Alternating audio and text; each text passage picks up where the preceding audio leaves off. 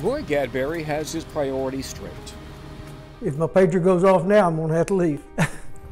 When he's not working at Mac Alfred Correctional Center, Gadberry is the volunteer chief for the Stringtown Fire Department. Every time I make a call, I think, what if that was my family? And they needed help. And I just like to give back to the community because the community is given to us. And so when I have to get out of bed at 2 o'clock in the morning, it's like I'm going to pick up one of my family members that needs help. There's been lots of occasions that we've had to work on people that I've known for quite some time, and sometimes it gets pretty intense. By far, the most intense call came last summer.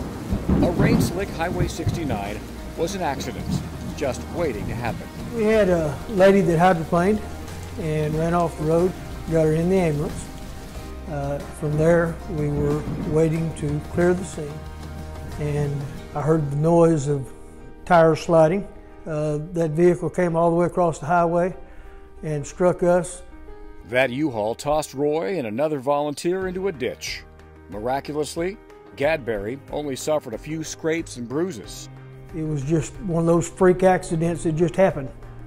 And just good Lord was taking care of us, is why nobody got seriously injured. Roy Gadberry risked his life for a motorist and a fellow Department of Corrections employee. Others first will always be his priority.